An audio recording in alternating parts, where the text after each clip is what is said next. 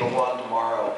And so I'm going to invite each of our speakers to reflect perhaps on what they have heard over the last 2 days, in particular whether there's things that we didn't hear and perhaps should have. I want to end promptly at 6, and before we end, I want to be sure that each of these guys tell us basically the bottom line on what are the chances that we're going to have another blowout in the world rice market in the next 2 or 3 years. That is, what's the probability of another rice crisis similar to what we had in 2007, 2008? Now, you can build up to that answer, or you can start out directly. These guys run the leading rice model in the world, so if anybody knows, at least analytically and from the data, what's going on out there, these are the 2 people who do. Why don't I let Eric start, and then Sam finish, because Sam represents Erie. Eric, please. Fine. Eric's a professor at the University of Arkansas, and without question, the leading expert in the U.S. on the U.S. rice market, and one of the 2 or 3 leading experts in the world on the world rice market. So somebody who knows what he's talking about. Well, let me just update actually the presentation we gave yesterday. In fact, things are changing that quickly. You know, we're seeing actually a lot of pressure right now on prices.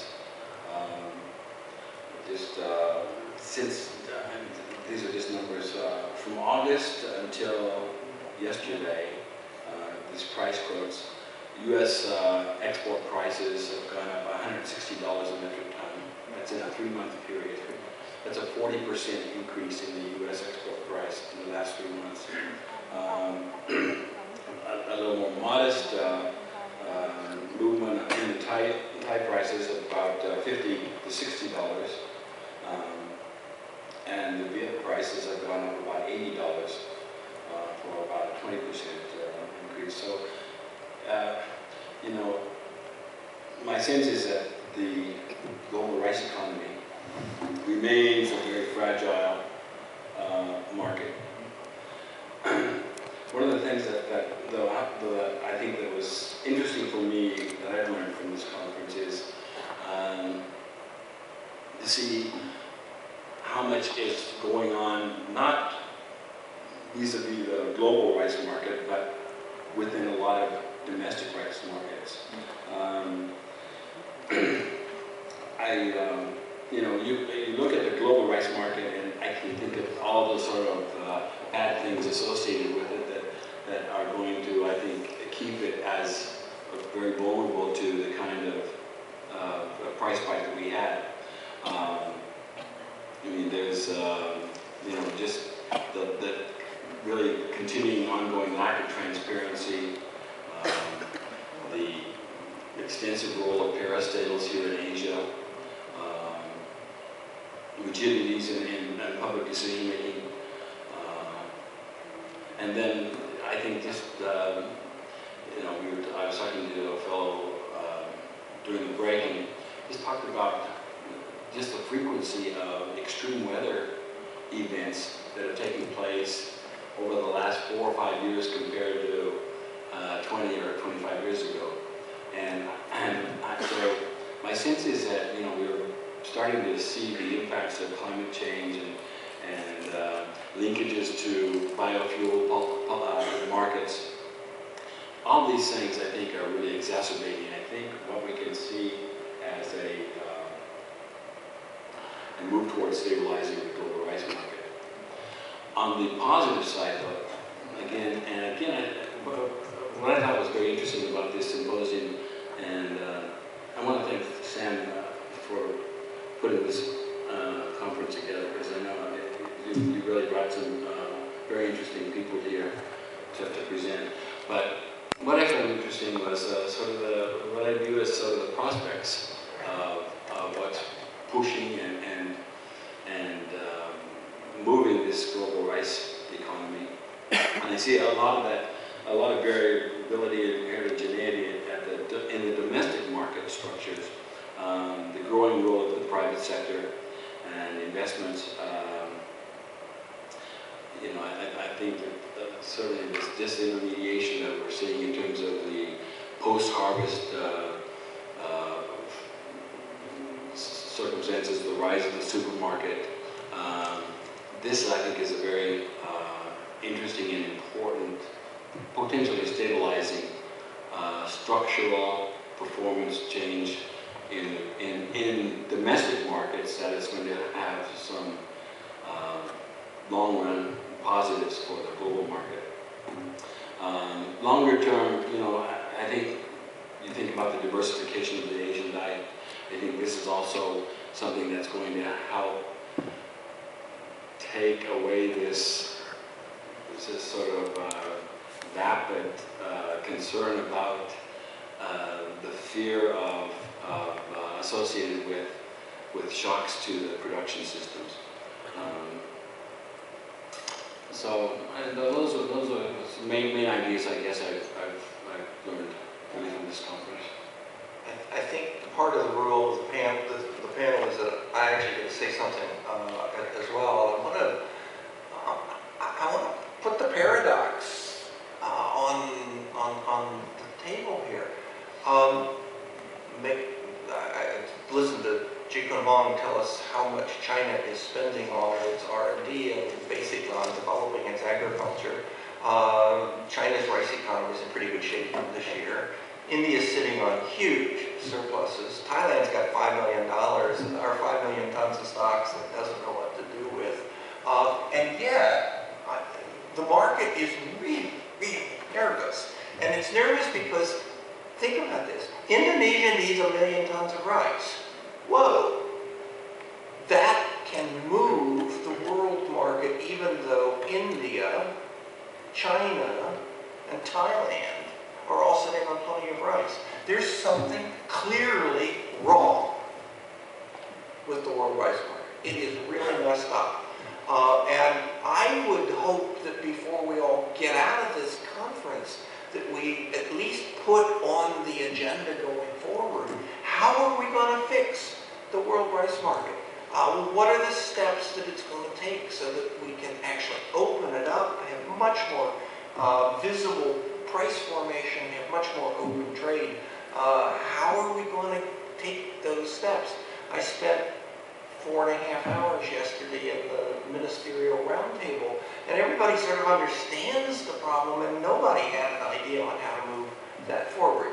I have to say, my proposal, let's get countries to invest in larger rice reserves, everybody understood that, well, yeah, that would solve the problem, but nobody wants to do it, and certainly nobody wants to finance it. So I come away from the 2 days at a bit of a loss on what I think is the big agenda question, is fixing the world rice market. I understand we need to invest a lot in R&D and get rice productivity up, and that'll make the world a lot less nervous. But we've got a very, very nervous world right now on the rice situation, and I'm hoping that maybe we can make some progress on it. So that's my 2 bits worth. I'll let Sam finish. Thank you, Peter, and good evening, everybody. I think we are still 10 minutes away from finishing up. Before I say anything on the rice market, let me just say that thank you all for your lively discussion. I think this 1.5 days has been excellent in terms of what we wanted to achieve. And the ED and the Asia Congress, we would like to continue this type of forum on an annual basis. Hopefully, we are going to do it, wait until the next 3 years until we have the next IRC. We plan to have another similar things. Hopefully, we'll have some answer. We raised a lot of problems and issues. Hopefully, next time we'll have some answer how to fix the market, how to make sure the regional rice reserve will work, that catch the baby in terms of ADB's focus. Hopefully, we'll have some answer. But again, I'd like to congratulate all the presenters and the audience in terms of your lively participation. Please keep in mind that next year we'll have the meeting somewhere. The location has not been decided. Please plan and attending the meeting. With that, let me just say that for last day and a half, I've heard from various speakers, including Peter and many other people, saying that we may have already technology available or will be available in the next 5 to 10 years. to improve the productivity. But we are not sure whether there will be enabling factors. Investment and policy environment will be there to make this technology potential realized in the production. I think our next conference will focus more on trying to find solutions into the policy aspect, investment aspect. I didn't hear a lot of solution in the whole 1.5 days I was here. The thing is, we don't have the solution. I think the bottom line is that we don't have the solution there. So hopefully the next second conference will be much more useful in terms of finding a solution.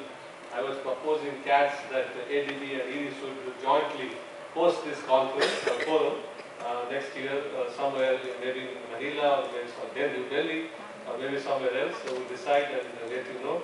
And let me talk about Peter's question about rice market.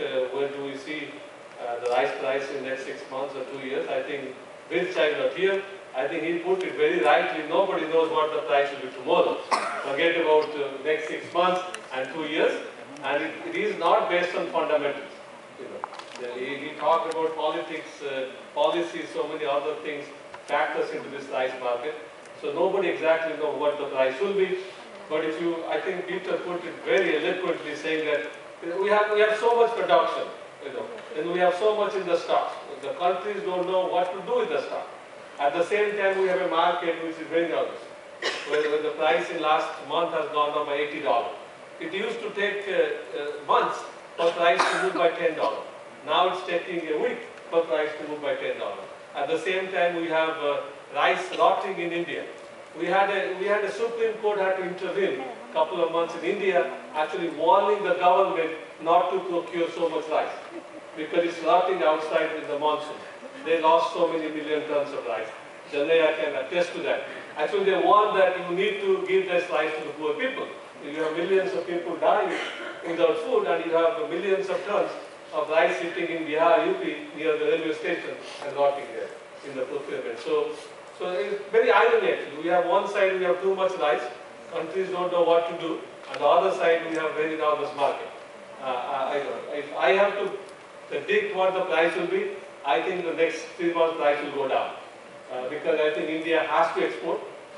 Somewhere they have to send this rice, few billion tons, because the new rice is coming in. There is a ministerial meeting in 3rd week of November.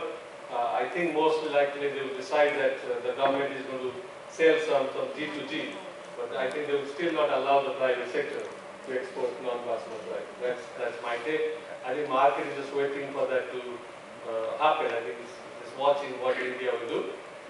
I think over the long run, I think Eric told it correctly that we have Asian consumption pattern. We are diversified. Per capita consumption declining. Although Peter and me will disagree on the extent of the diversification, but definitely we are diversified. And he also put it this morning very nicely that we really don't know what will happen to Africa. You look at the historical data, there is no trend of slowing down. Whether it's going to continue in the future, there's an inflection point in the future, we really don't know when this could happen. And he actually told very nicely, if the trend continues, we might be needing another 100 million tons by 2050. So, I think that may not happen, but that's what the trend showing that. So we have a lot of uncertainty if you take out the short-term fluctuation there and what's going to happen in the future. But bottom line is that we need to improve the productivity. I think nobody denies that fact. Doesn't matter we diversify, we don't diversify. We know that area is not going to increase, area is most likely to decline, and we need to jack up the productivity growth. From 8% to 1.2 or 1.3%, which will keep rice price affordable. And I think that's the message I am taking, that technology is there, but the more important is policy and investment in all levels of supply chain. I think that's what our focus should be in the next round of conference sometime in next November. Thank you.